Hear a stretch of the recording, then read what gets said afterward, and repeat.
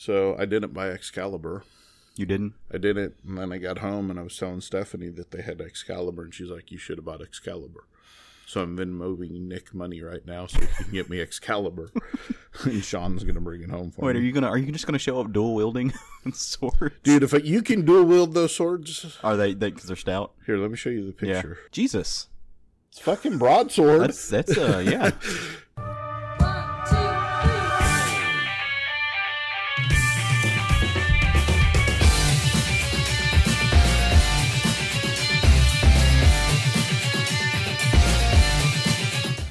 Matt, you're just jealous. You know you want one. Where are you going to display? Stephanie said I could hang them on the wall in the living room. So, oh my goodness. Wait, you're getting like Stephanie lets you like display nerds. Yeah. I almost said nerd shit. Not that I don't love it. Like nerd stuff outside of like the confines of your office, though, right? Yes. Yeah. Oh, I'm jelly.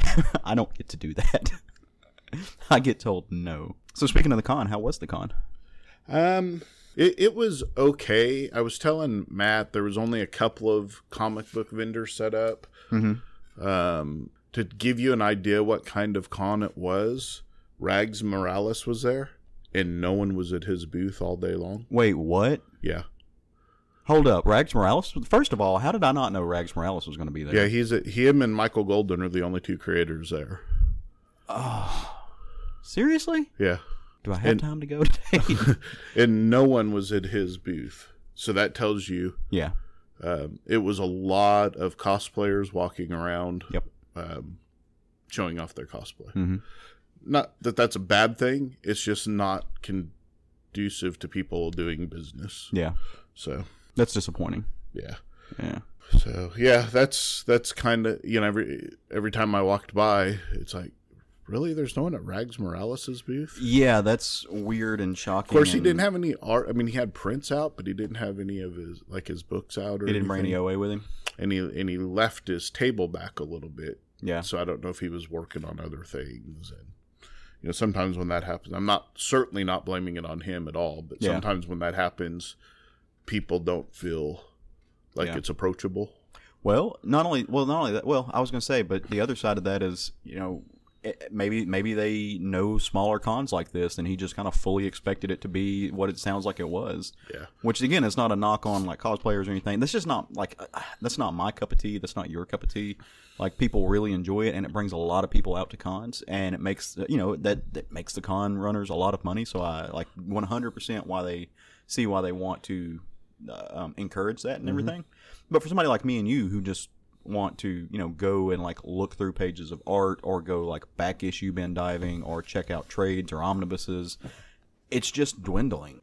So Rags did put on a drawing exhibition thing. Nice. Artist that I know that was there was going to go into it, and he got over there and he said the line was too long to even get in.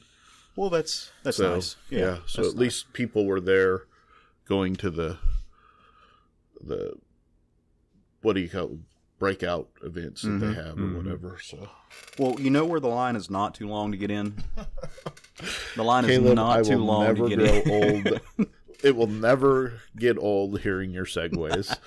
The line is never too long to get into episode 196 of this little thing we like to call the Southern Fried Geekery Podcast. As per usual, I am Caleb Alexander McGinsey. Matt Trogdon. And I'm Craig Lance. And we would like to welcome you back to another, when we're recording this, it's another beautiful Sunday morning as we're sitting around. We have our coffee. Well, Craig's had his Diet Mountain Dew, so he's all jacked up on Mountain Dew. But no, it's a great day outside. Because I'm exhausted. Well, that too. Well, I mean, let's not lie. I would be drinking it. I've had my coffee, nice, hot, and black, just like I like it. Matt, how's your beverage of choice? It's doing its job. Nice. Fantastic.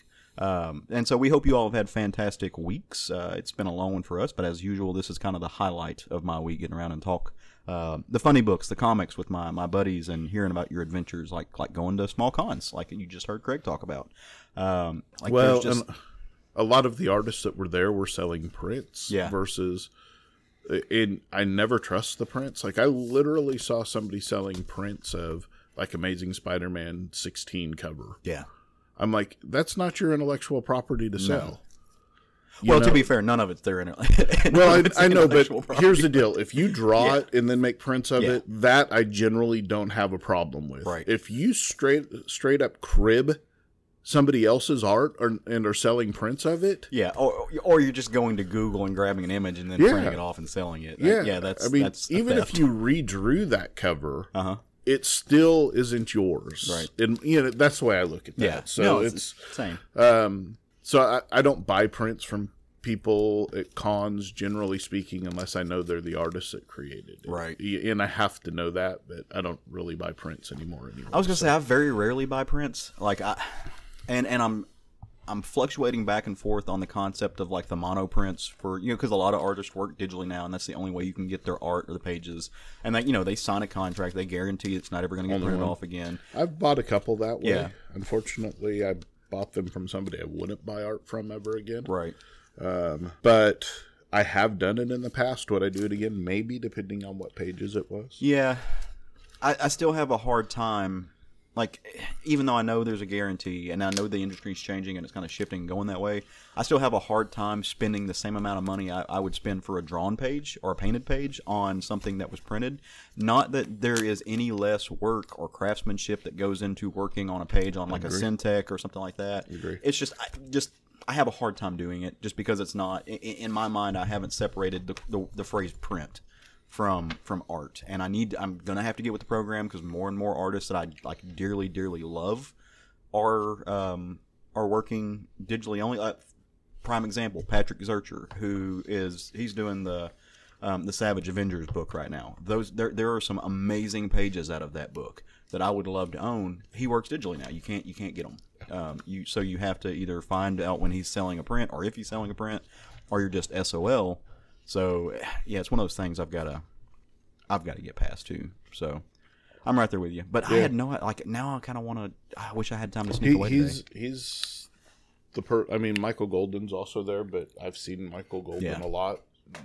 I've purchased from Michael Golden whatever I'm intend to. So, well, the flip side for guys like us, that's kind of a benefit of small cons, is that you might go there and Howard Chaykin might be just chilling, and you just get to walk up and like have a 2-hour-long conversation with Howard Chaykin, and he's bored too, so he's willing to talk to you. Well, Matt, so we heard about how Craig's weekend was. How was your weekend? Good. Busy, constructive.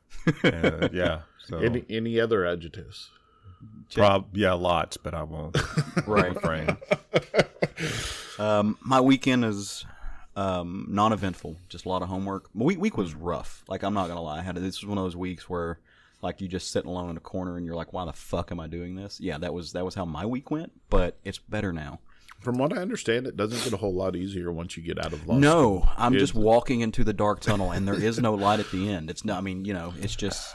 Bill tried to warn you. He did. A lot of people did, but no, it's fine. It's just in the profession I'm going into. You don't get to read things about how people are having their best day and living their best lives. It's like the worst case scenario all the freaking time. Mm-hmm. And so that can weigh on you a little bit, but that's why we have escapism and comics and funny books. Like the ones that you're going to hear today, and like the ones that you can see on our Facebook groups and Facebook pages and Instagram feeds and Twitter, and all those places that you can find SFG Podcast tangents that we post. So come join our Facebook group. Let us know what you're up to, what movies you watch, what video games you're playing, all those fun things, what art you've bought, what art you've drawn. Come to our to our Instagram page and tag us in stuff that you're reading, pictures.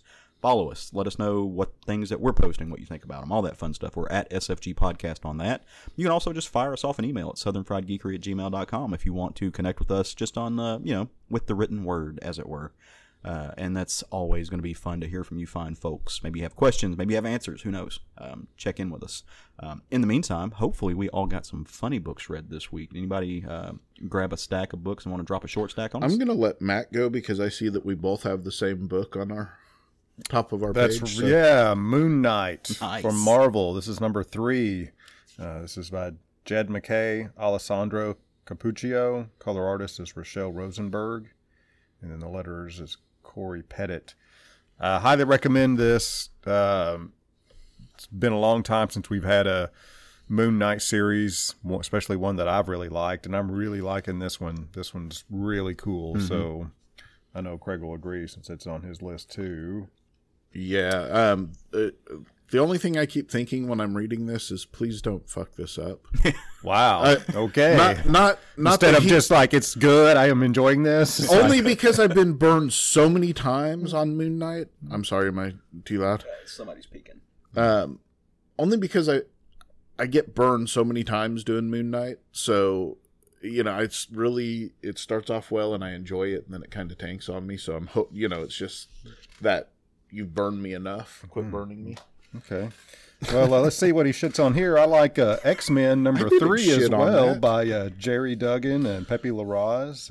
Color artist is Marte Garcia.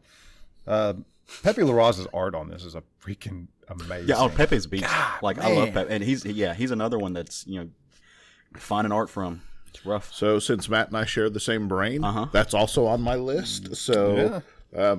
Nothing bad to say about this book at all. So looking at the third book on his list, so looking at the third book coming up on his short stack was almost mine as well. But last minute I chose to talk about this. It was actually from DC, Batman the World. This is their free special edition. So this is a collection of just a few stories from artists, from creators, I should say, from around the world. South Korea was one of them, for example. Of course, the American team is Brian Azzarello and Lee Berhimo. Can't go wrong.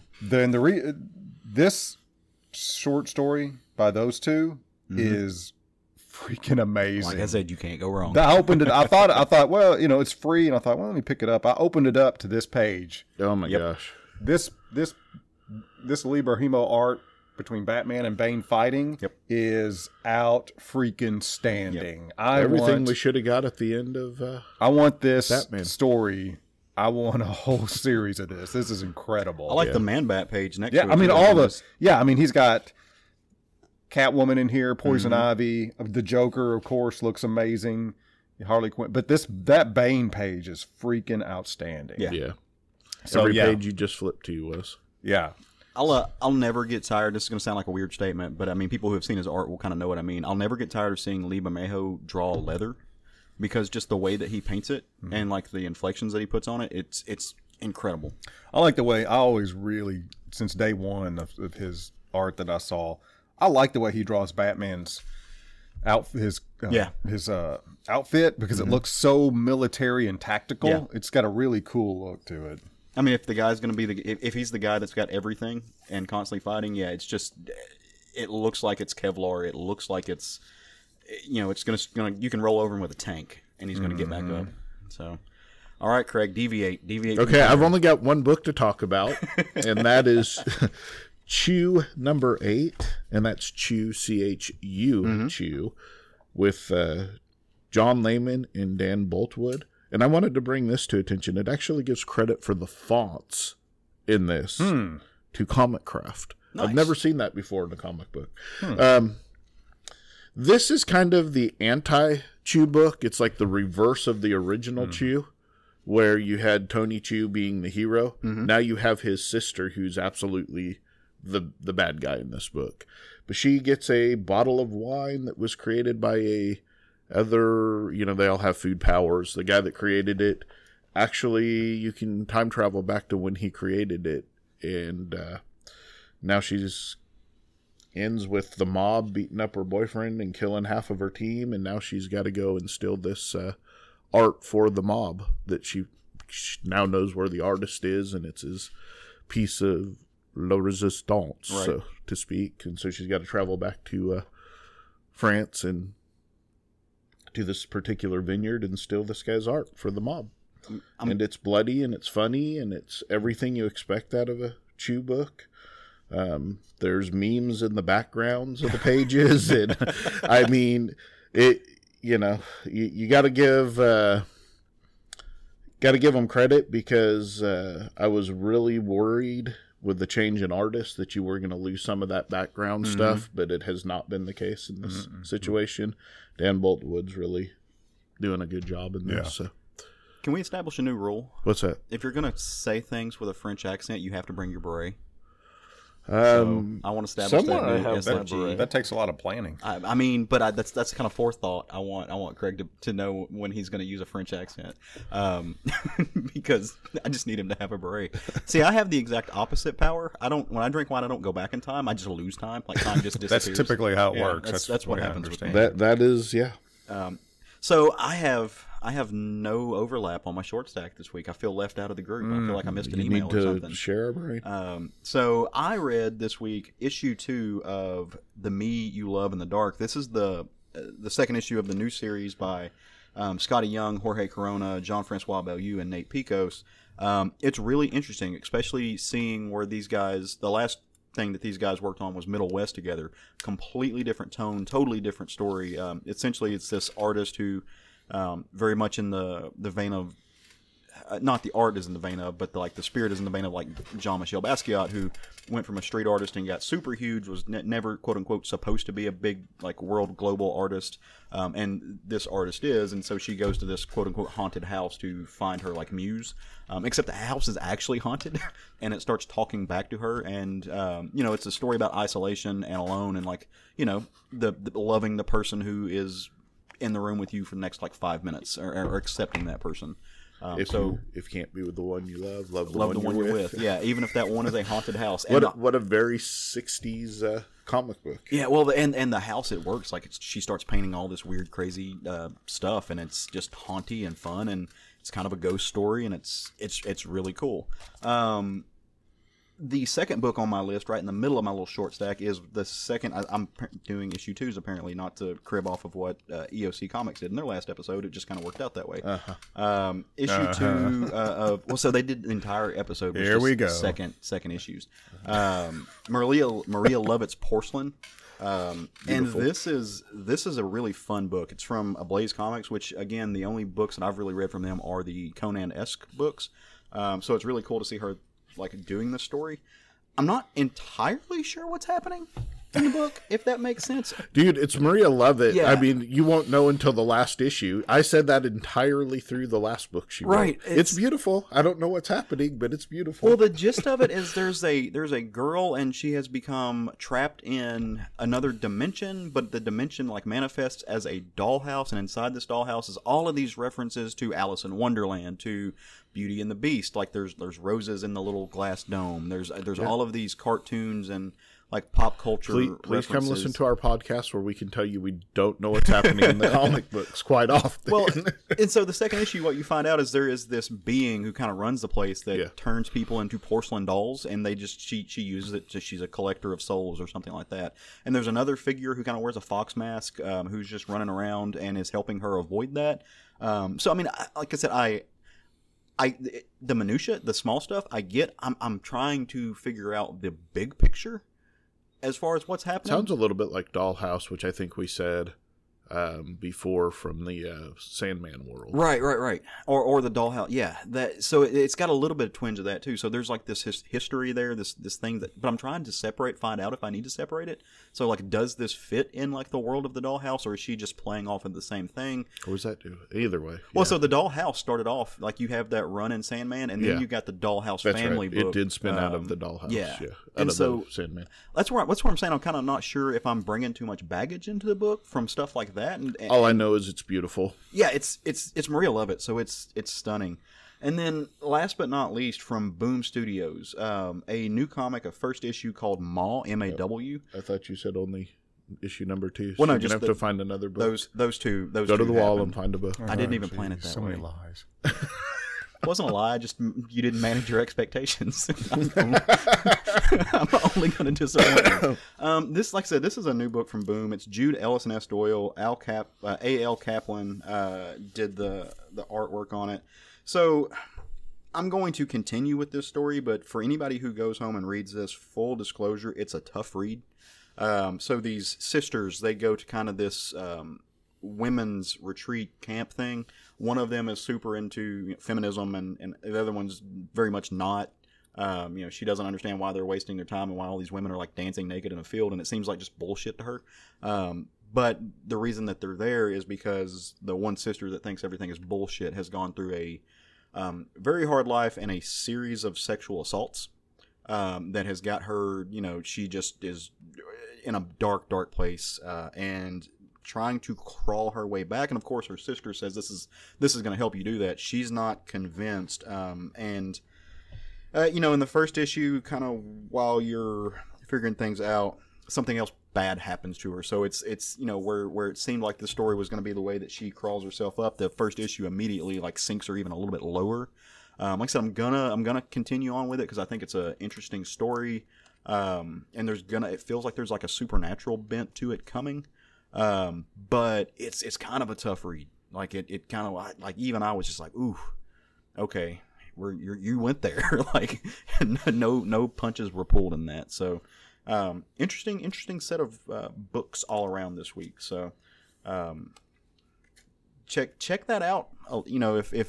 But just be question mark. Yeah, well, always caveat with that, and I want to make sure like tell people because if somebody has been a victim of that, they could open this up, and I don't want that to like spin them out. So, but it is a good read because other people I'd go, yeah, it's a story about sexual assault, and they say, oh, I'm never going to read that because it just why. But it's a good read. It's like stories about pandemics. I have no interest in them right now. Yeah, oh right.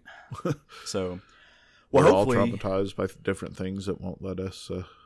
Yeah, that you just can't move on from. You can't. Yeah, it's rooted. Yep. It's rooted and I'm not world. making light of sexual assault. Oh no, let's be 100% clear there. No, but I mean, there are like I think what you're saying is there are books that that everybody has a things. book that has a subject. There's subjects that people just are not interested in reading about for whatever reasons. Things in their past are just not interested. Right. In, so 100%, 100. Well, hopefully there is a book that we all read this week that we all are interested in. I totally forgot. No, Damn it! I'm playing. See, we let him go 1 week, and he comes back and just not participating. No, I'm kidding. Give the man a sword, and he thinks he can do whatever he wants. Did you tell people about your sword? I didn't. I bought a Sword of Omens at the con this week. Mm-hmm. Fantastically priced. Nice. It is not a replica. Well, it's more like a prop replica, but it's not a plastic replica. Yeah. It is a full-on bastard sword.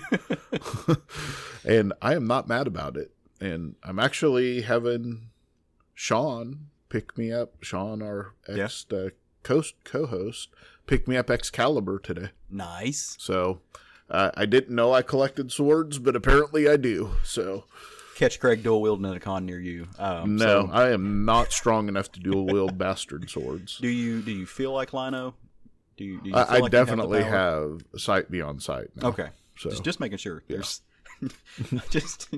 Craig's gonna play games at home with his swords. We don't talk about what I do with my swords at home, Caleb. His neighbor's just gonna hear him yell out "ho" and then call the cops. So we did as we always do this week. We got together, put our minds together, and said, "Hey, we all want to read the same book and tell each other our thoughts on it."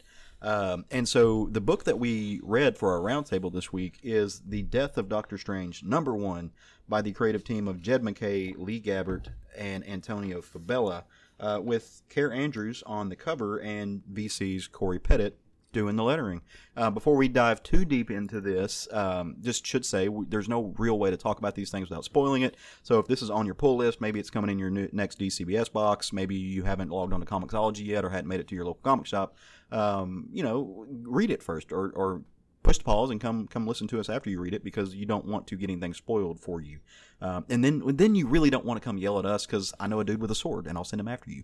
So, that's kind of how that will work. So yeah, hit the little pause button and you've been spoiler warned. Handy dandy Southern Fried Geekery. Spoiler warned. Yeah, spoiler warned. You will be spoiled. So what did you guys think about The Death of Doctor Strange #1? I loved this book. Yeah. I thought it was really good. And I'm not, I'm actually surprised about that. Not that I thought that was quality, but this is not a book that's in like when I think of you, I don't think of Doctor Strange. So that makes me like genuinely happy to hear. I've never really been. I guess I'm just totally neutral to Doctor Strange. I didn't read any Doctor Strange material at all until I don't know a few years ago. I went back and read Jason Aaron's run. I read quite a bit of his run. And I really like that. Mm-hmm. That first arc on Jason Aaron's run is freaking great. Mm-hmm. And the tone of this kind of reminded me of that. But yeah, I really dug this book. Nice, great. I liked it too. At first, I wasn't sure. I wasn't real... Because you hadn't read it yet? Yeah. No, the first few pages I wasn't sure because I wasn't real interested in, him taking his dog on a walkie.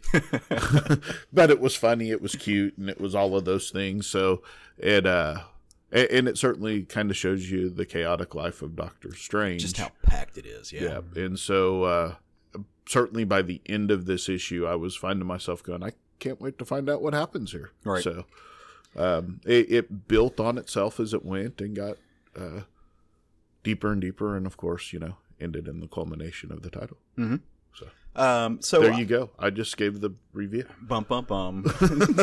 Is it really a spoiler if it's on the front page? Yeah. So there is a part of it that is not, we probably won't spoil. Yeah. It's a twist, as they say. So I thoroughly enjoyed this book. Itsy twist. Is that what you said? As they say. It's a twist. Oh, it's a twist. I thought you said itsy twist. I'm like, what the hell? No, I don't know what an itsy twist is. I don't either. That's why I was wondering. No, I love this book. So I'm like Matt. I am not well read in Doctor Strange books. I don't think any of us are. Yeah. From a solo level. Yeah. Where I am familiar with Doctor Strange has always been in team books. I'm a big Defenders fan. Read through that omnibus that they came out with last year. Just packed that up. In the Avengers. So I've seen him in a lot of places like connected with team books, but other than just kind of your early Ditko stuff and a few places popping up, I've never really followed him. So this was actually a fun little way to like center myself in some Doctor Strange, and I really enjoyed it. Jed MacKay is a really strong writer. He continues to be. I'm enjoying everything he's on that I'm reading. Yeah. I don't remember. He's one of those writers that I don't remember him before last year. I don't know that if he's done any like independent stuff or any small publisher he was stuff. doing Power Rangers, wasn't he? Am I thinking of somebody else? Okay. Yeah, I'm not sure. I'd have to go back. No, that was. I know who you're talking about. He is writing Mega Man right now. Okay. He also wrote the Black Sphere, Radiant Black. Yeah. And I can't think of his name right now. But yeah, no. So solid, fun book. And highly recommend. And I want to say that because you don't have to be rooted or steeped in Doctor Strange knowledge. The coolest thing about this book, besides the fact that it was well written, it was fun to read, it went through a lot of places, you saw a lot of cool characters, is that it really felt like it held strong to that every issue should be somebody's first. And you don't have to know 80 years of continuity or 60 years of continuity in Doctor Strange's case to pick up a Strange book. So I really appreciated that. I love the cover of this book. It's stunning. Yeah. And just so when I was preparing to talk about this too, I was looking up some of the variant covers, and there wasn't a bad cover in the bunch. All of it looked great, but the cover that Craig is referring to, it's got a painted cover. Like I said, Kara Andrews did it, of Strange floating, being elevated by his magic shooting out of his hand in front of a skull with like the ether and the universe in the background with all like tentacle monsters and stuff. It's fun. Doctor Strange and tentacle monsters. So let's dive in. So the book opens up with the information that Doctor Strange is not a good housekeeper. His room is dirty. He's got clothes hung over, artifacts. He's got things like weapons in his racquetball. He's certainly rich enough to hire a housekeeper. Stuffed in there. He's got tarot cards all around the floor. His jogging shoes are all thrown about. And he gets woken up by his dog. And now, here's the thing about Doctor Strange's dog. And we love dogs, right? Doctor Strange's dog is technically no longer with us. He's not among the living. He is a ghost. Mm-hmm. He is a basset hound and a really adorable little fellow. And he speaks perfect English. Just with a T, like enunciates and everything. That man, that pup has been to classes. So he comes in and he wakes up Doctor Strange, who also apparently does sit-ups because my man got abs.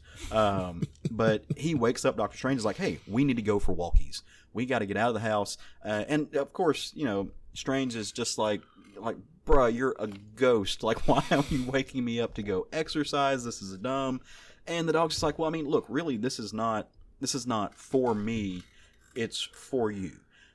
And all the while, in the background, there is, through the narration boxes, you're getting a little bit of a Slavic legend. You're understanding, you're getting the story about this character named Koeshi the Immortal. And what Koeshi the Immortal did is he did some witchcraft and magic to give himself eternal life. He put a piece of his soul in a pen, hid the pen in an egg, hid the egg in a duck, hid the duck in a rabbit because that fits somehow, and then eventually stuffed the rabbit in a case and like shoved him in the closet somewhere, and it gave himself immortality. Reversed Osiris too. Right? The man made Horcruxes, but like stuck them in a little like Russian nesting doll of eternal life. And so, so Steven is just like living his day. He gets up, he brushes his teeth. He's remembering Wong's in the kitchen making breakfast. Interesting enough, making an egg. No pin falls out. And so he gets his stuff together and he takes the pup for a walk. And it's a good way to start the day because Steven has to go to work after this. So it kind of jumpstarts his blood. Now, for those of you who maybe like me weren't refreshed on kind of current continuity, and you're like, I thought Stephen Strange's like his work was like chilling in the house in a robe and like talking to like his armoire or something. No, Doctor Strange is actually he got his hands fixed, and I think that might have been. I don't know if that was in the Jason Aaron stuff or if that's a newer. No, it was Mark Waid stuff. Was that Mark Waid? Okay, yeah, it was at the end of the Doctor Strange run, and then he did a run following that is. Doctor Strange the Surgeon or something like that. Okay. Where he had, So yeah, his hands are fixed, and he is actually getting back to his first love, his first art, if you will, in being a surgeon. So he goes into the office, pops on the gloves, goes and does surgery, and performs well, does what he's supposed to do.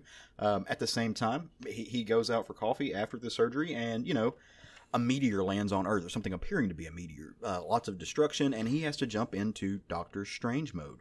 And go be a superhero. So far he's been a dog dad. He's been a surgeon. Now he's being a universe saver. And he shows up, and there's this man who has rocketed to Earth, and he's standing in the middle of Manhattan, and he's screaming, and flames are bursting out of him, and he's complaining about being able to hear things. Minus the self-immolation, it's a lot like somebody having just a mental breakdown in the middle of the street. And of course the cops are there and they've got their guns drawn, and Strange shows up and kind of takes a handle on the situation and, just explains to the cops, it's like, hey, like this man needs help, not violence. Put your guns away and figure out how to help this man. In this case, it takes a specialist like Doctor Strange because there's magic and stuff involved. In a real world scenario, you might think that a social service worker would show up and kind of handle the situation. That there's no need to escalate the violence, right? Like maybe we're putting the wrong people on the scene first. And so he does. He comes in there, he whips out his third eye, just as Strange wants to do, and kind of gets a understanding of what's happening and is able to sever whatever this mystical thing is. One of my favorite pages in the book because he treats the magic like he's a surgeon. Yeah, it just cuts it out like a cancer. After that, you're thinking, man, Strange's day has got to be done with. Like that's full. Like you've handled your business at home, you've done your job, you've saved lives, and you kept a something infested person from destroying the Manhattan? Nope, day's not done yet. Because Strange also is like the head of a school. He is the head of Strange Academy down in New Orleans, where all of these little gifted youngsters, not those gifted youngsters, but all of like the magically imbued gifted young people are learning how to handle their powers. Like, Dormammu's son is there. This is where if there was editing at Marvel, they would put a little editor's note in there. Strange Academy. Yeah, that Scotty Young is just killing right now.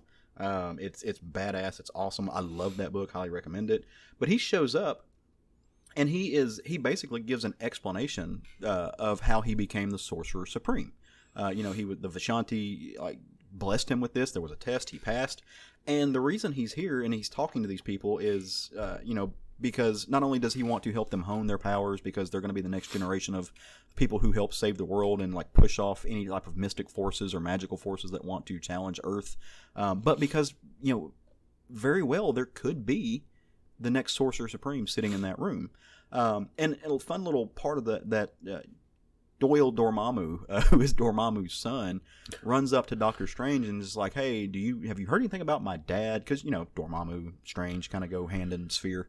I can't usually I know what's going on with him. I'm tethered to him. I can feel it, but something's going on. I can't. And Strange is just like, you know what? This is not the first thing I've heard about this. Let me check in and go out. Now, if you're reading other books, this is also where if they were doing the editing thing, they would say, go see Al Ewing's Guardian of the Galaxy, because Dormammu has taken over Ego, the Living Planet, and is ushering in, all hell on the galaxy. So that's part of why he can't do that. But Strange doesn't have time to really focus on that because his little beep beep goes off. And he has to go help Magic, who is also helping run the school, fend off a horde of baseball-playing demons who have come in from the Netherworld. Don't talk about the Dodgers that way. That was a nice cut. I appreciate that. He's got to help Magic fend these people off, and he's talking to her, and is like, "Hey, this is embarrassing. You need to keep these worlds separate. This is your job." And of course, she's just pissed and snarky because she's been made to look bad in front of Doctor Strange. But they manage to dispatch these creatures, all in good time, and he is able to go continue to do his stuff, to complete the work he has to do. And at the end of the day, he's able to, hopefully go home and just chill with his pup, put his feet in a nice little bowl of How do you pet a ghost pup? I would assume vaporally. Caleb is making hand motions. I don't know what this is, but I'm assuming there's ethereal puppy snuggles happening. But I mean, the man's day is just packed full of stuff, right? And it's not over. It's not over. Like I said, he's gone home. He's put on a nice robe, one that doesn't levitate. He's kind of ending his day relaxing and having a nice glass of Cabernet, which I've decided it's Cabernet because that's what I would drink, and he's a man of quality, so that must be. But there gets a knock on the door, and Stephen it's like, okay, nothing good happens after 11 o'clock, so let me Doctor Strange up for a second, and then I'll let this person come in. And he recognizes the person, but you don't see it. The person's clad in darkness or in shadow. And he's just like, what are you doing at my doorstep? Which, should key you to the phrase "at death's doorstep." But all you see is this explosion of magic and color, and I don't even know what to say. It's just something terrible has happened. And Strange has put up a fight. He's not going down easy, but by the end of it, what's Thanos say? I am inevitable, and what's happening is inevitable. And he stabs Strange in the chest with a knife, and it kills him. Doctor Strange is dead. Holy shit! That's this is the moment where you feel the gravitas sink in the story, and everyone in the Marvel universe who is connected to him, to Strange, feels it. People that he has saved, who are sitting there trying to live their life, they feel something in their heart. Like Thor knows it. The ghost dog, who's been kind of out chilling in the park, feels it in his soul and just starts rushing home. Things start happening all over the world. Mr. Fantastic is chilling in Fantastic Four's place, and he starts seeing all of these dimensional breaches and these incursions and what's going on. And of course, Wong most of all understands that his master has been slain. So all of these people that are connected to him, including Dr. Voodoo, they all show up at the house, and there's a mystery afoot. So, we've got to figure out who could have. I'm going to assume the rest of the series now is just Clue. I think so. It's getting back to its roots. So all these people are getting together, right, to figure out what's going on and who could have done this. When all of a sudden somebody burst in the door, and it's not somebody you would expect to be coming to who would be upset about Strange dying. And who is that person? It's none other than Baron Mordo, who shows up on the door with his alkalite. And of course, Doctor Strange has just been murdered. Now Baron Mordo's here. Rightfully so. The people kind of put things together and are like, okay, you did this, let's kick ass. Let's and Mordo's like, nope, stop. I know we were enemies, but only I get to kill. It's kind of like the little brother syndrome. Only you get to pick on your little brother, but you'll beat anybody else's ass who does. Baron Mordo's mad about this. Somebody has taken his kill. He was the only one who was allowed to kill Strange. And so they all start trying to figure out where to go from there and putting the pieces together because, of course, now that Strange is gone, he was the protective belt around the world when it comes to magic and the arcane, and now the world is defenseless. So they've got to jump in and help, kind of under the guise of Baron Mordo. But there's that twist I was talking about.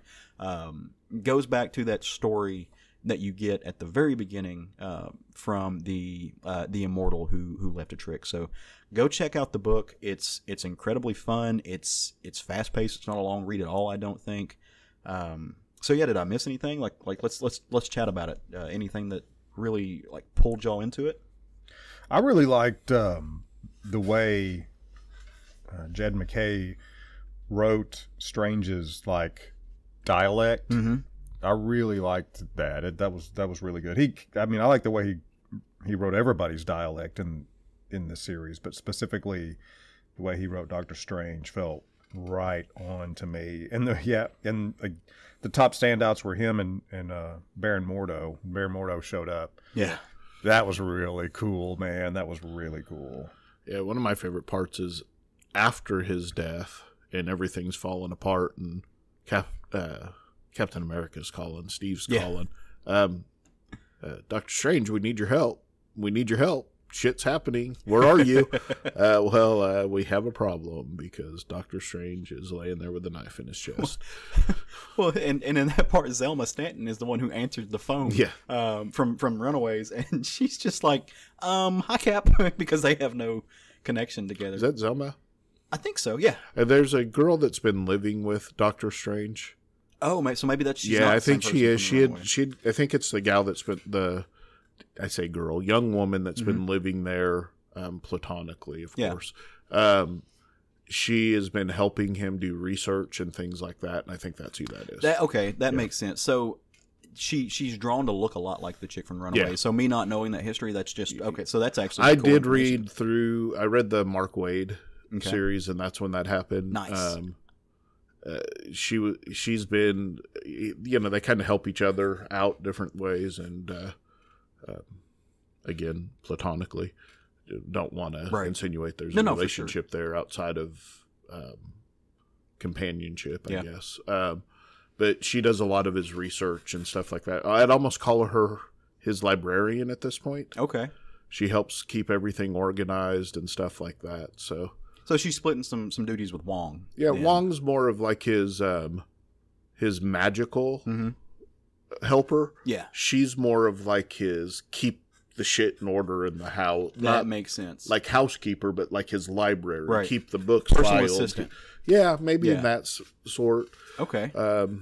Sense, yeah. We've seen how busy his day is. If anybody needs a personal assistant, but yeah, she's straight up like, that's a problem, Cap. I don't know that we can send Doctor Strange. So, for me, the strongest part of the book, and I think this just goes to show what we all look for, like 10 out of 10 for Jed MacKay as far as the writing goes. But for me, even stronger than that was Lee Garbutt's art. Yeah, arts you can't downplay it for many reasons, but just the sheer flexibility of his art in this and how much he packed into this issue. There's no wasted space. There are I didn't count them, but there are about 30 characters drawn in this book. They're like his camera angles are incredible. The colors that he uses, that Antonio Fabela puts in there, play off of it incredibly well. Each page just pops, and he draws it. Especially when we're talking about some of the quote unquote Crime Stopper moments of the book. The perspectives that he gives are just incredibly cool. Like there's this one scene where Strange he stopped a robbery at a gas station, and instead of showing you him stopping the robbery, he just shows you kind of like Strange stepping over this dude who's knocked out on the ground, and it's like a ground level, like at his boots, but what's just happened, and like just the beat down that he just put on this man. It's those abs. It's the sit-ups he's been doing. One thing I really liked, and I'm not reading Strange Academy, but the character design of Dormu's son is just badass. It's incredibly cool. And I recommend you read that book. It's a lot of fun. Yeah. Especially, so it kind of does, that book kind of does something similar. There's so many characters in that book, and it follows, like, you get to see so many different character designs, and people that you don't often see. Like, it almost felt like an event book, and I think this is kind of an event book, but it's not. It's like, an event book. Yeah. It is going to have tie-ins to other books, so it's, I mean, in a weird way, it's a crossover. Right. Because it is, if you look at the end, there was a list of the other books it's going to tie into. Mm-hmm. Avengers, I think. Captain America's got a book. Spider-Man. White Fox, Blade.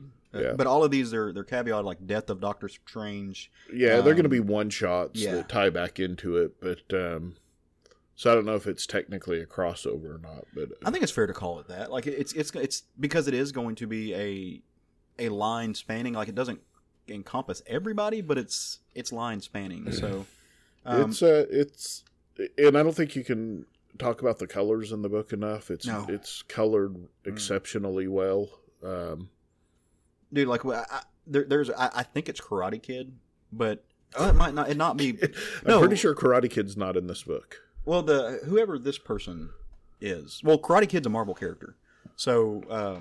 But Karate Kid also doesn't have mystical powers, so I don't know who that is. But there's a character that he's got the band around his head with the rising sun, but his fists are glowing. There were just some deep pulls in this book that even somebody who's been reading this stuff my entire life. Well, I think it's intended to bring in a bunch of different characters that he's affected through different ways throughout time. So yeah, it's. I absolutely adore the page of Strange and Magic fighting the baseball demons. Again, we're not making fun of the Dodgers. It's just who they are. Did you see the one panel on the back of their shirts? It says Limbo, like over there on their back, like as they're getting sucked into the dimension. I felt like a kid reading this book, and like that's a good feeling. I don't know what like what y'all's. Obviously, we all loved it, but I read this book and I forgot for a little bit I was a grown-ass man. It was fun. It is like a distilled joy. It reminds me of reading comic books when I was a kid, where you had that suspension of disbelief, and I forgot that I can kind of see behind the veil and the craft mechanics of the book and writing and the the layouts of the page and everything. It just sucked me into it and let me have a fun time with it, and that to me is the best part of any comics reading. Well, it certainly is one of the. It's a book that reminds you why you're reading superhero comics to begin with, which can be few and far between anymore. Yeah. So, totally dug it. I will be on it. I will read everyone in this series. Yeah, somehow it managed to be both heavy and lighthearted at the same time, and that's especially like I said. There's, I'm not going to spoil it, but that twist on the end, it's going back to its roots, and its roots were quirky and ridiculous and fun, and it's the thing that made superhero and Marvel comics what they are. So I cannot wait for issue 2. I'm all in, head first, over my head. I need more. So go snag it. Pull lists all around. Yeah, it's all for sure. Nice, very cool. Just happy making. Well, so tell me about a book that one of y'all read this week that I might not have read. I've got a book, and to be honest, this is a book that I didn't intend to talk about, and it's much different than anything I've ever talked about before, because it's a preview of a comic book. Oh, nice. Kyle Strom sent this. Are either of you guys Patreons of his? I'm not, no. Okay, so he sent this out to everybody that's a Patreon of his, and it's a preview of Twig, his upcoming book at Image, with Scotty Young. Flipping through it, the art is going to be absolutely just freaking outstanding, as you would expect. I mean, just that page there, there's a page of a giant talking mountain is what I'm showing them. with an underbite or overbite. Yeah, and his eyes don't line up. Looks like he's got both. Yeah. So, as you would expect from this team, it's going to be beautiful. I'm just going to tell you some of the stuff it says about this. Twig is a very cute, blue, fantastical character with a twig growing off the top of his head. So that's where he gets his name, obviously. he's going to embark on a quest filled with mystery and danger, and where nothing is as it seems. It promises to be a classic dark fantasy in the veins of Don Bluth and Jim Henson. Really? That's what it says. And in the ever-changing world filled with varied lands, promising no two will be the same. So, it promises good times, it promises pain, it promises, the character designs they have in this book, and again, it's a preview, so all I'm really getting is some little blurbs on the page. And the full disclosure, I was going to talk about another book, but it didn't land with me, so I went to something else I'd looked at and read, and I'm excited for this book for just the art alone and the creative team. I was already signed up for this book, but looking through it, just some of the stuff you see in here, I am already 100% sold on this. Just crazy creature designs, and it does remind me a bit of Dark Crystal with the crazy designs that are going on in here. So I can see it.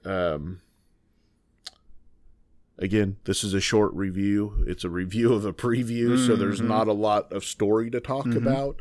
But just from what I'm seeing in this book, I'm 100% sold. There's one where he's sitting at a campfire where there's 3 planets in the sky that he can see, or 3 moons possibly that he can see. One where he's wielding a sword, which we all should own swords. I can think of some people that definitely should not own swords. For the record. Licensing systems. Yeah. Again, the talking mountain tree thing that we'll learn more about. These cities made of mushrooms, and we know Scotty Young can do this world based on I Hate Fairyland. Yeah. And you take Oz and you take Strom and put him on this as the artist, and we know what he can do. I don't know that I've ever seen him do this style before, but it's. I was going to say, so just from what I can see on there, this looks a little bit more like Strom's work. This looks more cartoony. Yeah. I'm using air quotes when I say that than what I've seen before. It looks more akin to something that you would see from Scotty Young, or even like Jorge Corona. I don't know who this little dude is. It looks like a frog with a tool belt and a hammer, but I'm very interested to know what his story is. He's wearing goggles. This is a well put together preview book in that it shows you scenes from. It's like watching a trailer basically, which I've never seen with a comic book before. Yeah. And that's essentially what this is, because you're left trying to piece it together. Well, I wonder what he's doing here, and but. There's one where you have rocks with runes written on them, and they're floating above the sky. I am so into this. This is straight up a book meant for me, and I've already signed up for it. But if you have it, you need to get to your local comic book store and sign up for this. So coming 2022, it says. It's interesting because, like, talking about Kyle Strom's art, I mostly know him from like horror books. Yeah. And this is way more the spread imaging is way more whimsical, I think, than what you've seen in his stuff before. Yeah. But we know from reading other Scotty books that Scotty does a really good job, even as a writer, like giving a whimsical surface and then throwing you through it like it's a table. And he does a good job of picking artists that kind of can mimic his cartooning style. So, while not straight up cribbing it. Exactly, yeah. It's a similar style to what he does, that kind of whimsical, fantastical style. In the family, you trace its root back to Mad Magazine, that kind of thing, I think. And who doesn't want to read a story about a blue creature with a twig growing out of his head named Twig? He's kind of adorable. Does it say who does the colors on this book? That just says, yes, actually it does. It's Jean-Francois that's what I thought. Ballou, and I do not have my hat. So much French today. And lettering is by Nate Picos of Blambot. So. Jean-Francois does all of Scotty's coloring when he draws. Like, he was the colorist on Fairyland, which makes sense because it's those dudes have been working together for over a decade, and was in a chat with Scotty talking, and apparently they have not actually met in person. Not too long ago. This was like last year. He was talking about it with some friends. Well, there's a page where he's walking down a road. It almost looks like Wizard of Oz. It's kind of a yellowish road, and fantastical shit happening all around. I mean, it's just it's got everything in it that I would want in a book just from seeing a preview. If I saw this trailer, I'd be like, okay, when do I get this movie? Exactly. Yeah. Yeah. So you said you've already signed up for it. Now, is this coming through the normal channels? I don't know. I thought I'd signed, but it's coming 2022. It's coming from Image. So okay, so it is an Image book. Yeah. Well, and the reason I asked that, we know Scotty's one of the creators who's on Substack and doing stuff through Substack. We're not exactly sure what yet, so I was just curious if this was a Substack book. This is listed as coming through Image. It's Okay. an Image book. So, again, I would highly recommend signing up for it as soon as you can. Well, If you liked Dark Crystal or It's got the feel of Bone. a little bit, Just yeah. missed There's Bone. there's yeah. So sign up for it. I know that's a weird review, but it was. I haven't gone something- yet. Huh? So you think that's weird? I haven't gone yet. Oh, okay. Well, that's awesome. I can't wait to hear what you have to say. Well, you've sold me, if that makes sense. Like, I was already sold anyway, but you've double sold me. I'm going to buy 2 copies now. Yeah. So Double sold. all right, Matt. Out weird him. Oh, by the way, because we're not on video and this is only audio, y'all can't see the majestic garb that Matt has on. I thought you were talking about my complete life give up that I'm wearing here: sweat shorts and a t-shirt. you conned yesterday. We were not like, it's fine. This is appropriate. Matt showed up today to record this in a shirt. Now it is a black t-shirt, which is not abnormal for Matt to wear. That's you can have any color in Matt's closet as long as it's black. But it is clad across the chest that it says barbaric, and it's got a picture of the main character of that comic by Vault with the axe, and it's badass, and I am jelly. Don't call me jam because I'm shaking like jelly. That's what I do. It's badass. Make people jealous. Absolutely. I love it. With my style. I'm Your gonna style. can I if I order that shirt and walk around, can I say I'm cosplaying Matt? I think you have to. I mean, Yeah. you've shaved your head, so you're close. It's not shaved. It's closer. Now you just got to grow your beard out. That's not funny, wah. Craig. That's hateful. That's a You know I can't grow a beard. Why would you say that? low blow there. Sorry.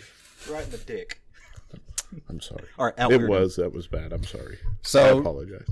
I thought what I would do is so I didn't leave any of our listeners hanging from last week. I could continue on in the theme of Rob Liefeld's character Prophet Oh, nice. as I went into last week. So I thought I would just do my due diligence and really do our audience service by going back and talking about the first appearance of Rob Liefeld's Prophet, which occurred in Youngblood #2 from Image Comics. Now, technically, this was back when they were still being produced by Malibu Comics. I'm shocked that you cracked open the casing that you keep it graded in just to bring it to talk about this show. That is the links they'll go to for For the this podcast. programming It's quality. like juggling diamonds, bro. Yeah, it's I like blue-haired Wolverine. so 1992 Okay.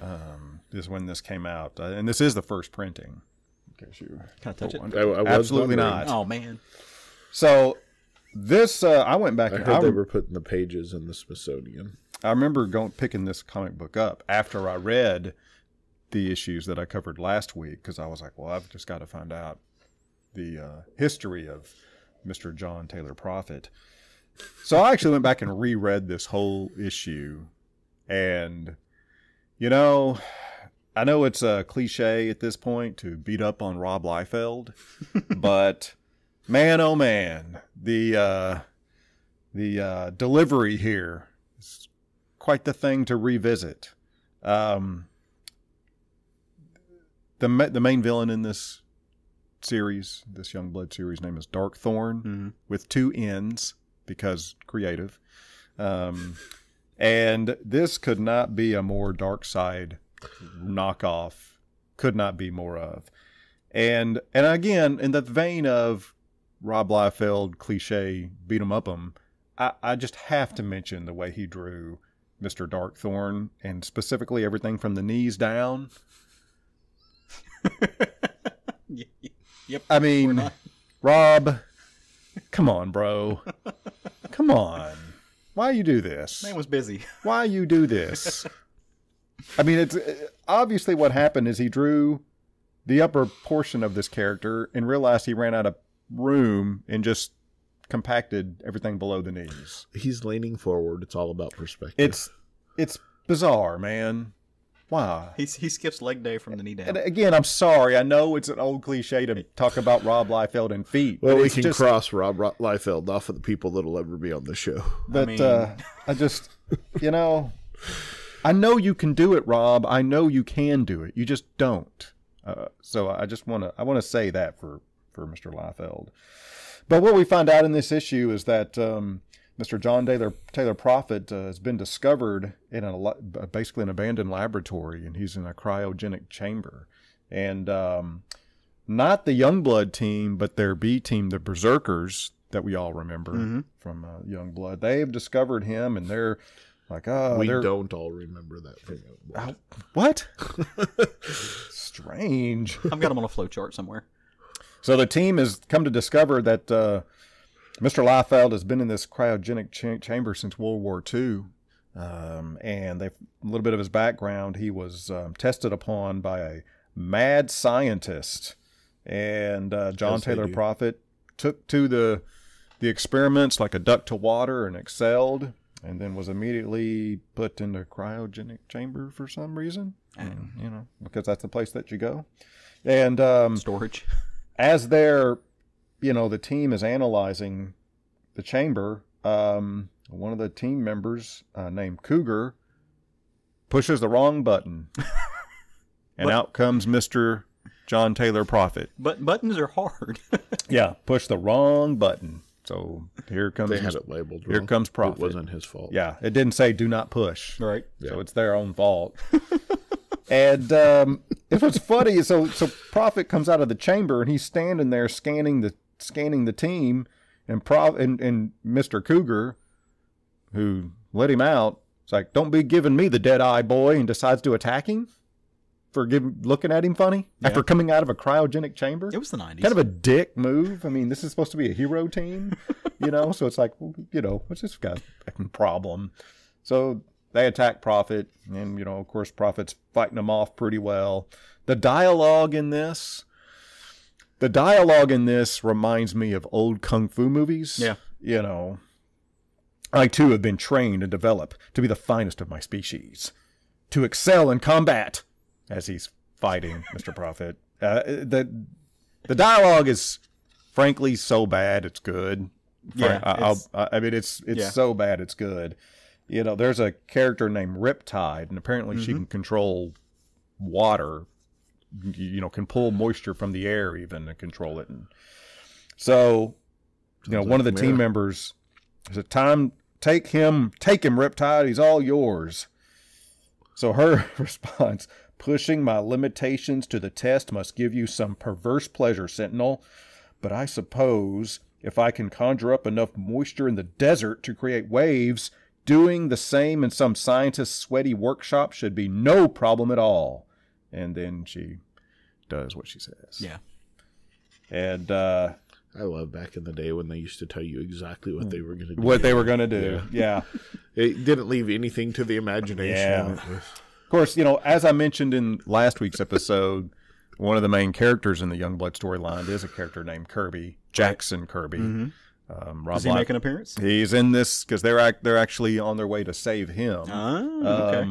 When they arrive to save him, what they have found out that he has been kicking ass the whole time, and he's not the one that needs saving. But hey, he's good. Glad to see his as buddies. we know, only Rob Liefeld's art can save Jack Kirby. in his own mind. A lot of Kirby crackle in this. Kirby crackle. Rob Liefeld finds places to squeeze in Kirby crackle. Yeah, and it's easy to bust on him, but he does, he does love Kirby, and he did. That was in his mind what he was doing. He was absolutely trying to channel what Kirby did into modern, fun, insane comics. And I mean, he wasn't the only one at the time doing this stuff. It was just what was going. I do want to point out that Matt still has the trading card inserted in his comic book. Of course. I told you he cracked the CGC. He has never pulled out his trading card. Of course, yeah. So if you ever buy Matt's copy, it is complete.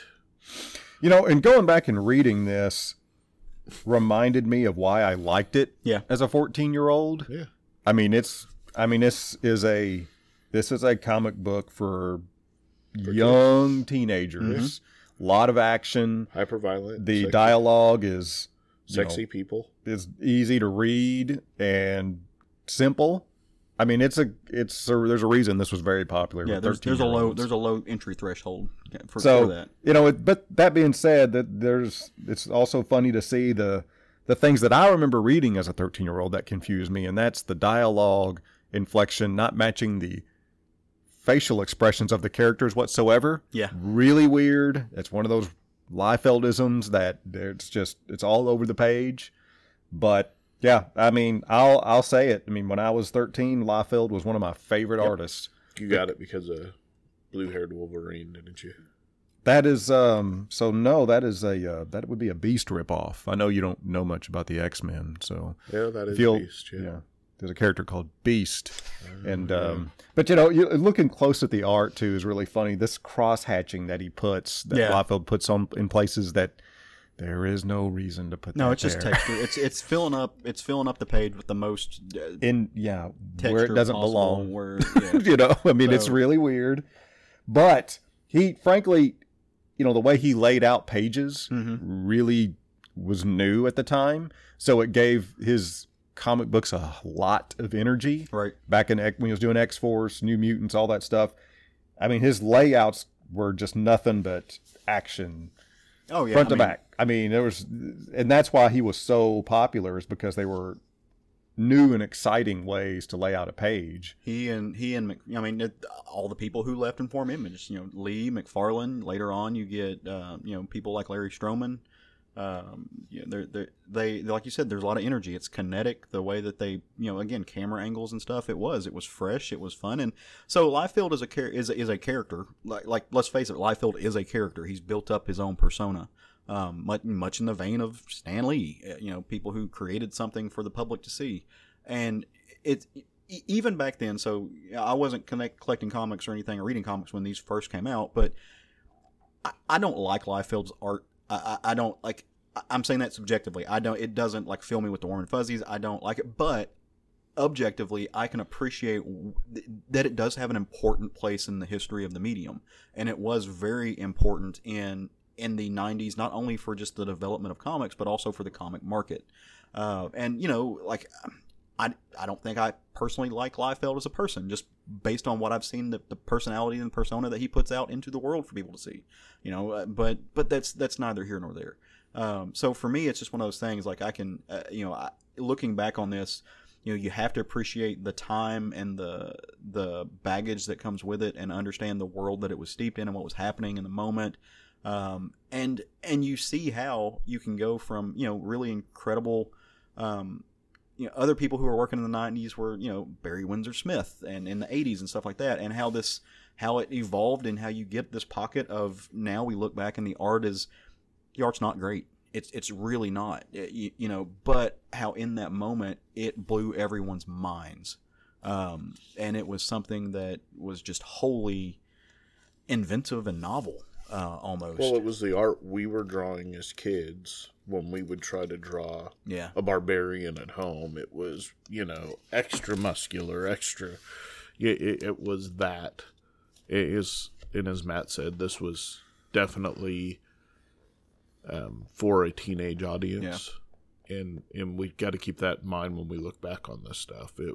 It's not for necessarily 40-year-old men to go buy it now. True. I mean, I'm not criticizing any 40-year-old men that... we're doing a comics podcast. Yeah.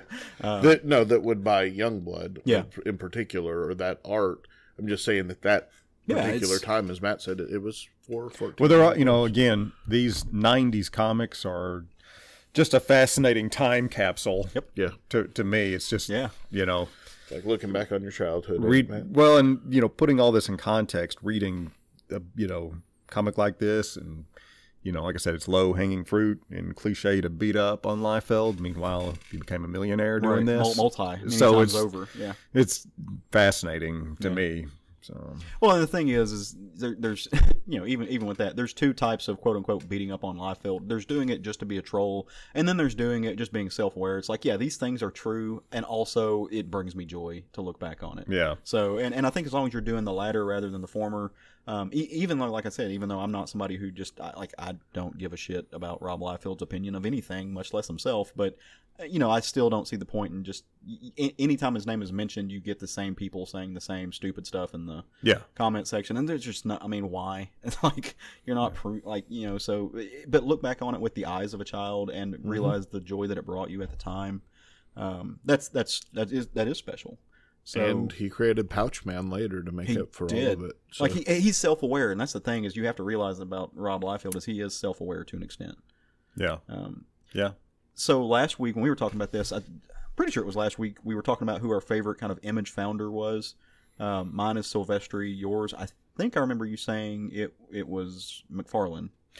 At the time, far and away, far and above, it was Todd McFarlane. No doubt about it. Craig, who was your dude? I would go with McFarlane at the time. I would have bet Jim Lee. I'd have lost that money. Yeah, no, McFarlane for what he was doing on Spider-Man before he left, which I realized he had already left Spider-Man by time, but absolutely one of my favorite Spider-Man artists. Yeah.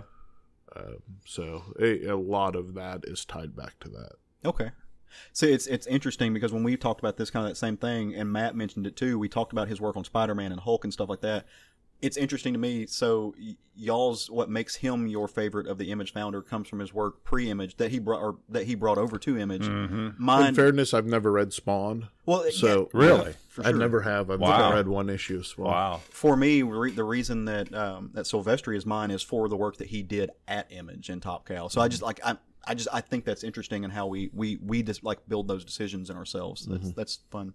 I probably need to rectify that, but I just never have. Yeah, I mean, you definitely should. I think it's read it until you can't. You can't. I think it's the best way to handle that. But it's worth it's definitely worth checking out for so many reasons. One being, I mean, this is his first creator-owned work. To see him do exactly what he wants to do.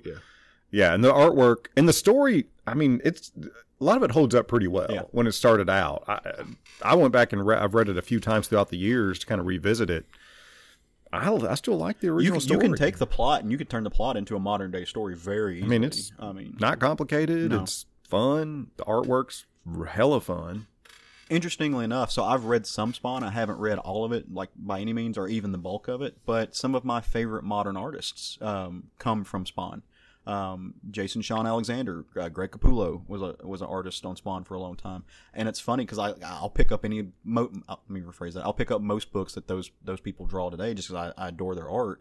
But I haven't read kind of the area X-Force stuff like that they came out of. I've read some X-Force, but not a lot of it. X Factor was always my thing.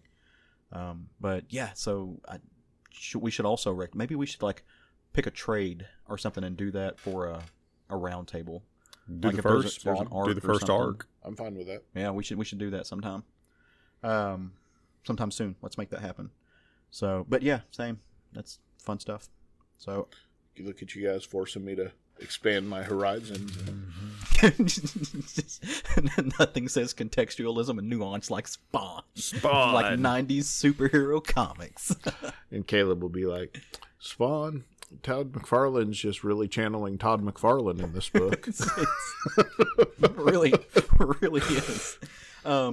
So I'm going to take us back in time a little bit, but I'm not going to take us as far back in time as Matt took us. I'm going to take us to the year of our Lord 2016, April specifically, when a trade paperback that I'm holding came out. That I know Matt has read, that Matt enjoyed. I think Craig may have read it. I have not. I've actually, again, now we're talking about another series that is on my list actually to get to. How many other shortcomings are we going to expose before the show's over, I wonder? He's got a sword. I'm not. I have not. I have the first trade of Criminal. I have not read. Okay. Well, and that's the book I'm going to talk about is Criminal by the one and only the great Ed Brubaker and Mr. Sean Phillips. With with color in this book, not by the usual suspects that you would imagine. There is actually, I hate these books because they don't make the things easier to find. This is not the regular colorist. This is not Betty Brettweiser or now that Phillips' son is doing it. This is the different colors, which Val Staples. Sorry, it took me forever to find the name. Sorry, I was overlooking it. It's actually in big letters for like old man eyes. It's Val Staples doing the colors. So I want to tell you guys about a man named Leo. Leo he's not a good guy, but he's not a bad guy. Would you say he's a criminal? He's a criminal. He is a thief. He is a pickpocket. He was kind of born into it and raised. He's part of a criminal lineage, so to speak. But he's also a coward, and that is actually the name of the first arc, this first trade paperback. It's Criminal Coward. Now, he's kind of actually retired. Is where he's at in this book. He had a heist gone wrong. They were supposed to rob a bank, and he has rules. He's a man who follows rules that he sets up. This kind of like criminal code, so to speak. And part of his personal criminal code is no guns. You shouldn't need them. If you're doing your job right, you'll never get close enough to have to use a weapon, and you should always have an escape route.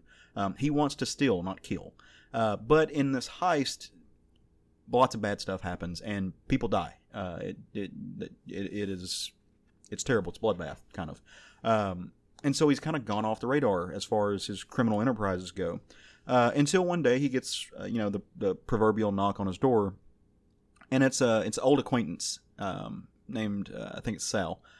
He comes there, and he's with a man who, black guy in a suit, kind of looks like might be a cop, and it turns out it's because he is a cop, and they are trying to recruit our buddy Leo into jumping back in. And first of all, Leo's not having it. He's just absolutely not willing to go there. He got out of it for a reason. But the thing is Leo's kind of the best of what he does, and he can make a plan like no one else. And his reputation, his entire thing, is being able to see every angle and plan and plot every angle to make sure the heist goes right. And they're going to pull him back into this world. And the idea is to steal a bunch of diamonds. It's what they're going for. There are diamonds that have been locked up in evidence from who knows what kind of case, and they're going to be moved via armor truck to the courthouse. And they want him to plan the heist, to plan to getting these things out. And he's not down with it at first, like I said. Then he gets a visit from somebody that he has got a history with, a relationship, and this is a woman who actually was married to one of the individuals that was killed in the heist that went wrong, inside this banking heist that left everybody dead, and that pushed him into retirement. And she comes to him and she says, "Look, I'm raising this child on my own because my husband was killed in this thing that you should have helped with and you didn't. You owe me. You owe me to help me get these diamonds. I'm in on this. They brought me in mainly so I could get you to come in. You're doing this." And he kind of guilt trips him into it. He's like, "Yo, okay."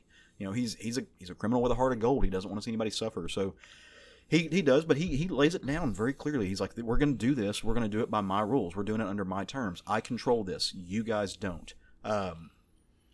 That's the way this has to work, or I'm out. And they agree. They're reluctant to, because look, number one, the cop who's involved, he doesn't want anybody telling him. Dude is headstrong. He's a hothead. He threatens to just beat people up. He's the kind of person that turns the body cam off and just violates people's civil rights. He's a bad cop, which is why he's planning a heist. I mean, this is not a good dude. That's usually the first hint that the cop's gone bad. Kind is of he an plans a indicator heist. that they're doing crime. Yeah. So they get this set up. I mean, they do all the groundwork that they need to do. They get a couple of cars that are unassuming, and they make sure that they have them. They follow the armored truck to figure out the armored truck's route. They stage a quote-unquote vehicle breakdown on the truck's route so that they can see what route the truck would take otherwise, to kind of go where they're not, where they would go if they don't take the regular route. They're mapping this out from all angles. About in the middle of this, though, our boy Leo starts to get a bad feeling about some stuff. He feels like maybe they're being double-crossed. Like maybe these guys are planning on flipping the script on them after they get the diamonds and leaving them to rot, leaving them in jail. And that is Leo's biggest fear. Like that is the thing that, you know, pushed him out in the first place, is he doesn't want to die in prison, because that's what happened to his father. Like I said, his father was also a criminal.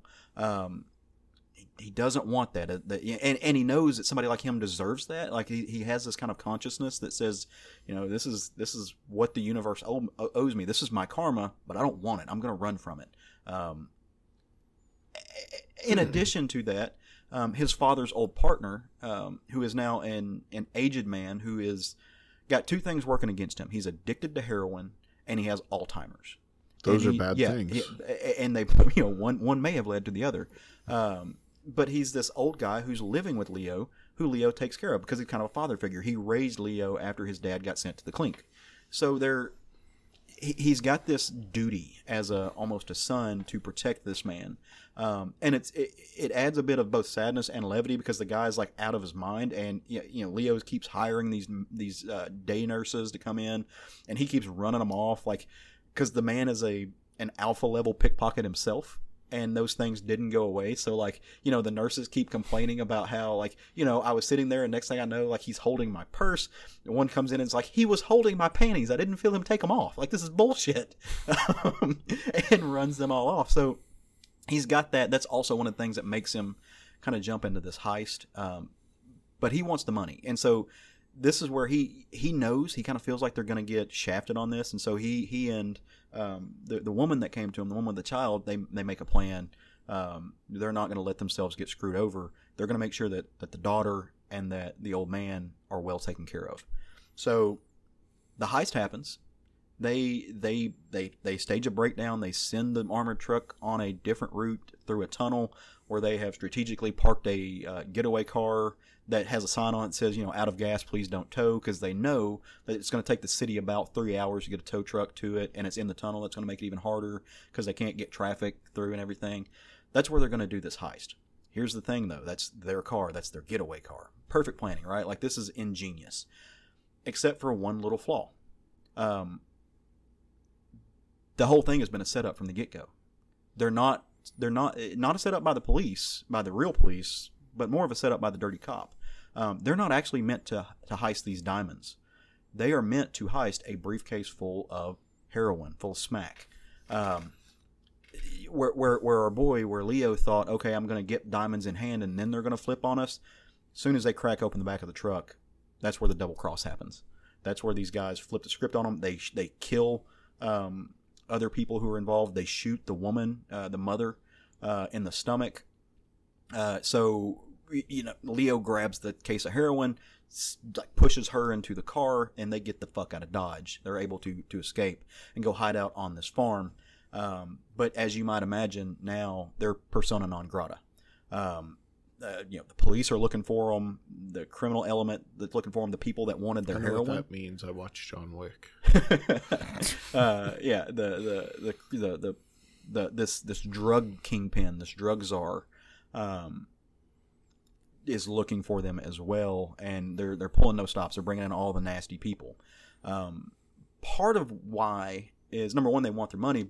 The flip side of that is, again, they all view Leo as a coward. The man doesn't use guns. He's known as the guy who will run away from a fight. He is the guy who is going to get out of a scrape. He's a guy who, like, if he's surrounded on all sides, he finds a way. He's not going to stand and fight. So they just don't kind of respect him. But what they don't know is that Leo is not, in fact, a coward. Leo has that ability, he has that character trait because, in his opinion, killing is way too easy, and it will put you on a slippery slope to more killing. And he's done it before. They don't know this, but he's a murderer. And he knows how easy it was, and it scared him. Not the murder, just the fact that he wanted to do it again. Mm. So some things happen in this book as a result of double crossing, and as a result of the mom and the connection to the kid and that family history and the old man, that send him into John Wick mode just since you broke that ice. And he is not a man to be fucked with, and none of them see what's going to come. Should never make people that are not to be fucked with persona non grata. Yeah. So I'm reading the trade, and like I said, I think it's 6 issues, and they get to the heist about the end of the second, first, or the third issue, and I'm like, wow, they just moved really fast. I didn't see any of the back of this coming. I read a lot of crime books. I knew when we were getting to that there was more, and I was curious about what was going to happen. Brubaker and Phillips walked us down a path that, like, it was surprising. They threw in all the twists and turns, but if you once you hit it, you realize that they were leading you there, that it makes perfect sense. You start realizing seeds that they planted in the first couple of pages. There's a reason these two men are geniuses and are probably one of the most dynamic teams in comics today. They understand each other so well, and their languages, Phillips' visual language and Brubaker's literal language, weave in together so well. Like they are part and parcel to me in these type of books. There is a singular voice in harmony with these two creators, and I find it fascinating. Whereas in Doctor Strange, like I said, it made me feel like a kid again. I was giddy. I was reading comics, like, wanted to go get a bowl of cereal. This made me think about the craft mechanics books, and made me equally giddy to know how these people write these things, and how they structure the plot, and what the images tell us about just a look on a face, an expression, just will give you an entire history of a person and just how much of a garbage human they are. It's interesting that the artist matches the expressions to what's being said too. in a non-Liefeldian manner. So I thoroughly enjoyed with this book, rightfully so.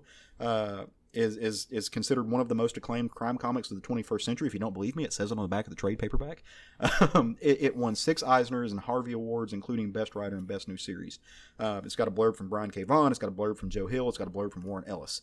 I think I've asked this question before, but just to reiterate, each trade is a different story, correct? It's a different criminal. It's a different, or is that wrong? Kind of, but yes and no. So there is this, each trade kind of takes a look at, I think, a different person from the ones I've read. Some of them, not each trade of criminal, but each of their stories.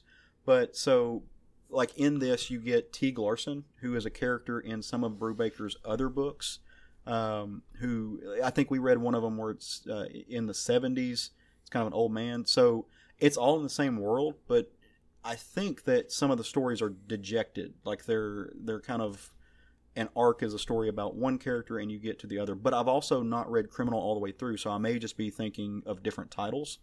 But I know his different titles play together. Fatale plays together with Criminal.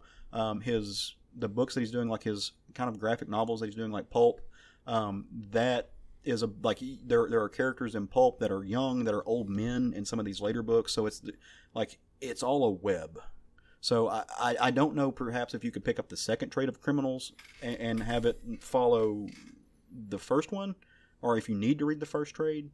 But there's an intricate web of characters in this world, in this criminal element that he's put together. So, as far as Criminal goes, each trade paperback is an arc. Okay. Same story. Right, but so do I need, yes, we know each one is an arc, but do I need to read, I need to have read about Leo to know what's happening in the second trade paperback? Now, they're all self-contained, right, but they're using the same characters, and the backgrounds are referred to in each one. You can read each one and not be lost. Yeah, right. It's similar to Sin City, that you have different stories that tie together with the same universe type thing. Yep, gotcha. Okay, that's what I was. Yeah, and I was going to say I may have misinterpreted, but what I thought Craig was asking was, can I go pick up volume 3 of Criminal? No, I was just having read. I was just curious. The reason I didn't get on Criminals is because it was into it before I got back into purchasing comics, and I just missed out on the beginning of it, so I never went back and did it. Right. That was some books you can jump into the middle, some you don't want to. Crime stories generally aren't the kind you want to start on issue 12 or something. Yeah.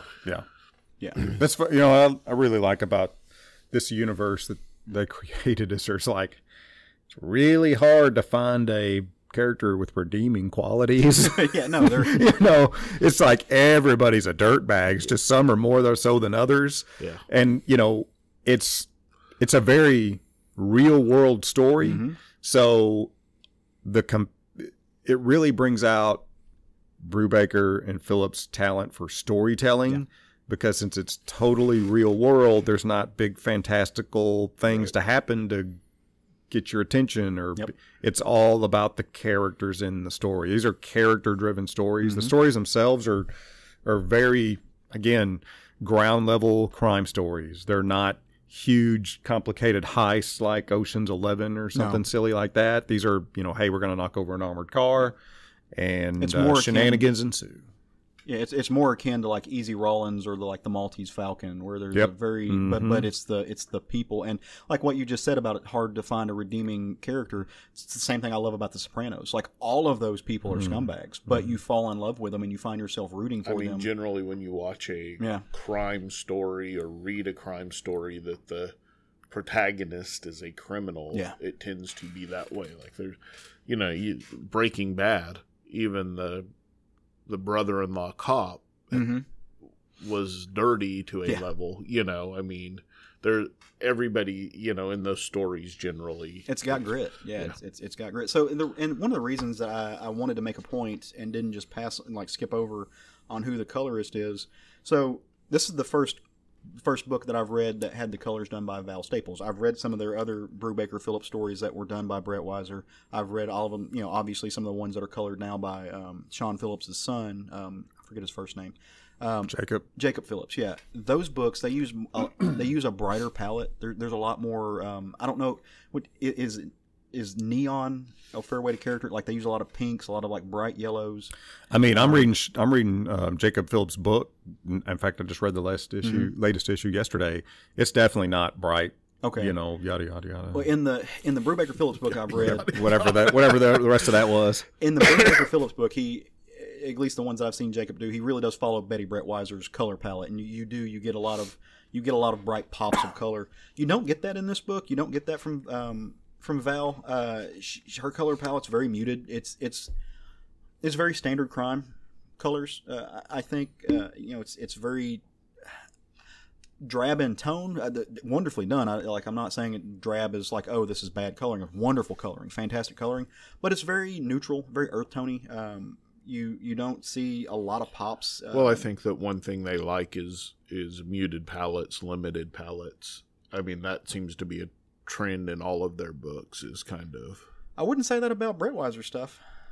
I would. It's usually only 5 or 6 colors in every book. Yeah, but they're these backgrounds and stuff. They use a lot of bright pinks, just like electric colors in Brett Weiser stuff.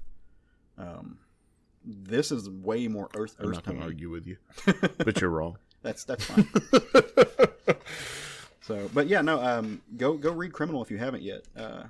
It's there's a reason those dudes are kind of legends in their own time. So you mentioned Fatale. Does that spin out of that, or is it a different thing altogether?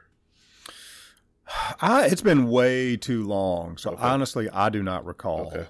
Yeah. Fatale is the one that takes place back in the 1940s Hollywood. Yeah, it's like a crime noir. Wait, is that the one that takes place in Hollywood? I may be wrong. It's like I said. If it is, I've read that one. Yeah. So where there's a murder on the set, and okay. I don't know that one's as connected. I haven't read all. I've read that one. But yeah, no, it's great. Like their mind for crime dramas is unparalleled. Yeah, the Spy one they did was really good. Whenever since best crime series world, whatever you want to call it, since Sin City, and they're they kind of brought new life into crime comics. Yeah. Sin City created that. Since the 40s, but this kind of revitalized. Kind of breathed new life into the crime genre. Yep. You started seeing more of it when this became a hit. Yeah, I mean, and for good reason. It's fucking stunning. I mean, it's great stuff. I just poured through this, and it's a meaty book. Like, it's not there's a lot to read, but it's also incredibly fast paced. So it's they take time to tell you what you need to know. Like, he's not skimping on words, but it reads fast. And you kind of got to keep up with it. My favorite character in this is the old man. He cracks me up. He is just thinks he's still 30 and is just still chasing that dream. Yeah, me too. Think you're 30 and chasing that dream. Yeah. Well, guys, do we need anything else we need to chat about? Talk about anything? I don't have another issue of Youngblood, so I guess we're done. That's disappointing. You can find one before next week, I bet. I do want to say I thought it was kind of timely that we were reading the Doctor Strange book this week. I don't know if you guys saw or not, but the Ditko estate filed a lawsuit to retain rights to Spider-Man and Doctor Strange. If they were to go through the courts all the way through, I don't think they have a winning case. But I think that they are pushing. What I expect to happen is that there will be some sort of settlement. They will get something akin to Bill Finger, making sure that he's always on the byline.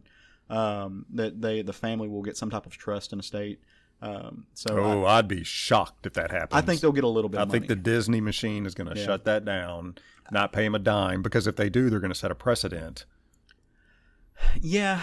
The thing is that it's a limited time precedent, though, because now the way that those precedent all the same, and Disney is going to not pay anybody a dime if they're not going to. They'd have done it by now. I'll be curious to see how it pans out. But where I say it's going to be a limited precedent is because these types of open contracts, and where it was not understood that this was a quote unquote work for hire, which is the argument that they didn't know that this was a quote unquote work for hire.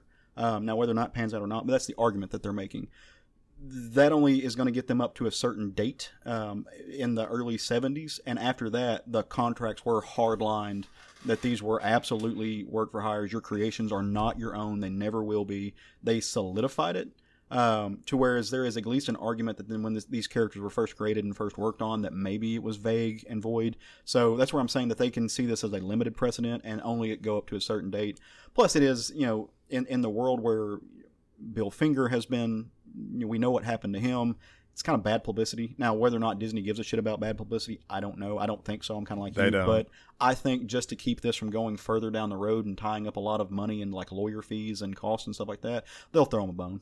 I don't see that happening at all. We'll see. They've got a huge pile of bones just for this stuff. Yeah, well, as far as throwing them a bone. Yeah, that's true. But we'll see.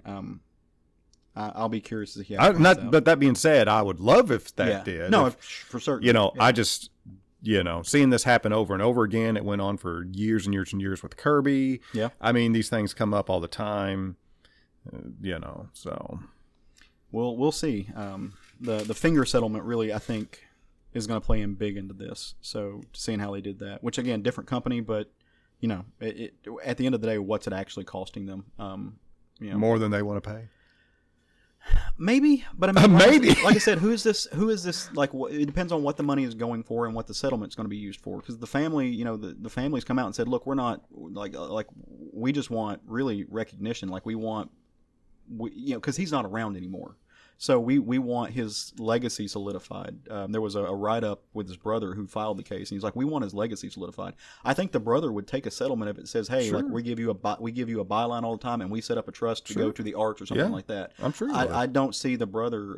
And I was talking to our friend Zach Crusay, who wrote the book about Ditko, who had a conversation with Ditko's brother last week. And it seemed to be like the gist I got was that they're not looking to line their own pockets for this. So I think if the settlement comes out, or if a settlement is offered, it'll look something like a trust or a charitable trust or something like that. That'll go. But I mean, again, we'll have to see because that's all speculation at this point. But it'll be interesting. But I mean, at the end of the day, these people who are screaming about, "Oh, this is going to mean if it happens, we'll never see Spider-Man again," shut up. It's like that's not what's going to happen. That's not how this works. So, but what does work is that on Wednesdays, new comic books come out. Sometimes on Tuesdays if you read the Distinguished Competition. And so each new week we try to give you a hint about what we're going to pick up. And because could be good, could be bad, but we all are going to flock to our local comic book watering hole, if you will, and grab new stuff. So what are you gentlemen grabbing this next week? So I'm looking forward to a new series from DC Comics. This is Deathstroke Incorporated by Joshua Williamson. Nice. And Howard Porter, the great Howard Porter. So the creative team is pretty damn compelling. I really like the Deathstroke character. I've not seen, Deathstroke in a series lately in the past several years. I really dug on. So I'm interested in this. It says, after suffering too many losses, Slade Wilson decides it's time for a change. When he's enlisted to work with the age-old secret organization called Trust, who want to take down the heavy hitter villains. So he's also going to be teaming up with apparently some other characters, and he's going to have partnerships. The first one it mentions is Black Canary. So, and it's being that it's Josh Williamson. This is compelling me to check this out because he's such a dependable writer for me anyway. And Howard Porter's amazing. Yeah, haven't seen anything Howard Porter's done in a while, frankly. So I'm really looking forward to checking this out. I am going to pick up a book, or I'm going to try to, if we have it here at the shop, Jewish Brigade, an original graphic novel by Marvano. After in the waning years of World War II, a Jewish fighting force known as the Jewish Infantry Brigade was born as part of the British 8th Army, where they help hunt down Nazis at the end of the war. And that is from Dead Reckoning Publishing. So I'm going to continue to dip my feet in the Vault waters. Vault Comics has a new series coming out this next week called Human Remains. Looks interesting, and it's got a really incredible creative team. This is going to be written by Peter Milligan with a new artist that I've seen in some indie stuff. I haven't read all of her work, but it's Sally Cantorino. She's done I Walk with Monsters and The Final Girls. So this centers around a couple, Dax and Bissa. They're deeply in love. Like, this is the relationship that would have lasted forever. ... But in this new and terrifying world, love is dangerous. Feeling anything is dangerous. Earth has a new and terrible invader. It's this monster that deprives humanity of the very feelings that make them human. So, in a shocking tale of pent-up emotions, imperiously loud sex, and forced composure in the face of unspeakable horror from that creative team, you're going to see this. So it sounds a lot like... It sounds to me a lot like the idea of the Quiet Place, except where instead of where you can't make noise, you can't make emotions, where you just have to be kind of stoic all the time, or the monsters eat you. So, what was that movie where they had to take the pills to keep them? Ernest Goes to Camp. That was it. That was definitely it. It's a piece of legendary cinematic history. So, no, I'm going to check this out. It looks fun. Like I said, I love things that come out from Vault. They are killing it right now. And it's getting to be where I want to read horror comics, because it's that kind of year. The leaves are changing. It's getting a little crisper outside. People are putting pumpkins on the front porch. Favorite time of the year. So, well, all right, guys, we done? Yep, let's get out of here. All right. Well, hey, you crazy kids at home. We hope you have a fantastic week. We'll be back next week, same time, same place. You know where to find us. Tell your friends. We would appreciate it. If you download us via Apple Podcasts, leave a rating and review if you don't mind. We would appreciate it. Not only does it let us know how we're doing, it lets the machine and the algorithms that run our world kind of promote us a little bit. It kind of, rigs the system. And we would greatly appreciate that. In the meantime, you can come find us at all those places that I just told you about. You can come see us where Craig lives on the Facebooks. He will be there waiting on you. I will be hanging out over in Instagram world at SFG Podcast. And Matt kicks it on his 4 different troll accounts over on the Twitter. I do not have troll accounts. Last thing you'll ever catch me doing is troll anybody. See? Trolling takes effort. And leaving comments, of which I do neither. Online. He will be lurker accounts. I'm a neutral observer. He is the watcher of Twitter. You can find all of us there. We're waiting on you. Or you can send us an email. We're at SFGpod, not SFG, blah, blah, blah, words. Southern Fried Geekery Podcast at gmail.com. In the meantime, go forth, wash your hands, and have a great great fucking week. Why can't I say words today? Words.